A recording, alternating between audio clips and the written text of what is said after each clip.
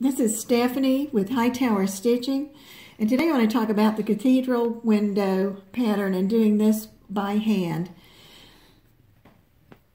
I'm going to start with an 8-inch Cathedral Window, my template, and it's square.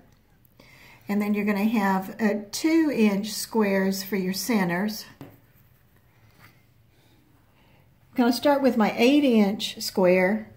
I'm going to take and iron down about 1/4 of an inch on each side.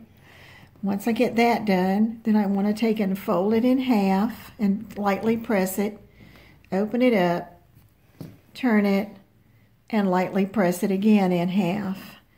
And then you'll be ready to start. So what I'm going to do is I'm going to start by taking this point and bring it into the middle, and this point and bring it into the middle. And I've got a long piece of thread knotted, and I'm going to take and sort of stitch this in place just a little bit. Once I get that, I'm going to turn it. I'm going to pull the other 2 corners in to the center and tack them in place. And here you can see where I've got the tack in the middle. And I've already done something to this side, but I want to show you what I did to this side. And my black thread is used just for you to be able to see it. I wouldn't use black thread. So tack it, and then do a running stitch that catches these 2 parts that were folded next to each other, and you'll go all the way out to the end. And then you're going to gently take and fold it back to the middle.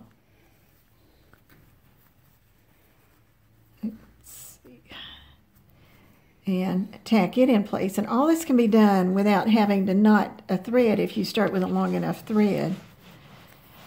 And then what I'm going to do is I'm going to start here, and I'm going to use small stitches, a little running stitch, and then go all the way out to the corners.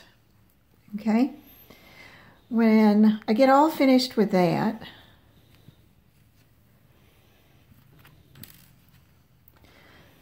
I'm going to have a block that looks like this, a square.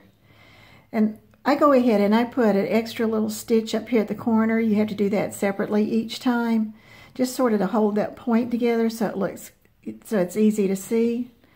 Then I take 2 of my blocks and put them together.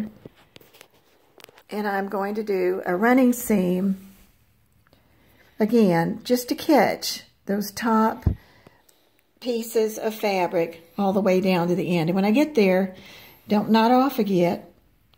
Then you open it up and lay it down. And it looks real pretty, but this is going to be covered up.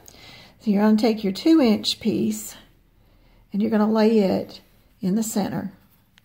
And what's neat, this is all done by hand except for that first part, so you can just put it in a basket or bag and carry it with you if you go somewhere, like on a trip or somewhere.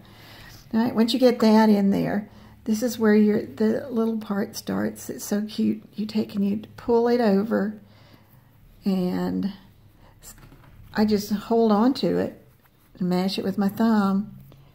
And where I've got my thread up here at the top, I'm going to come down and catch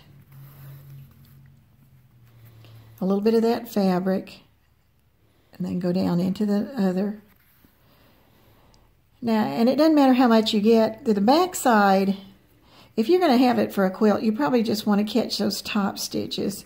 But if you're going to make it into a pillow, you could go all the way through if you wanted to. And you'll go all the way down to the next corner. And when you get to the next corner, you're just going to turn it. And you will have stitched most of the way and turn the next piece under. And do a whip stitch there, and then go on down and go around, and pretty soon you've gone all the way around, and you will have finished your first part. So then you add on your next piece and your next piece. And usually I do it in a row, and then I take a row and hook the row together.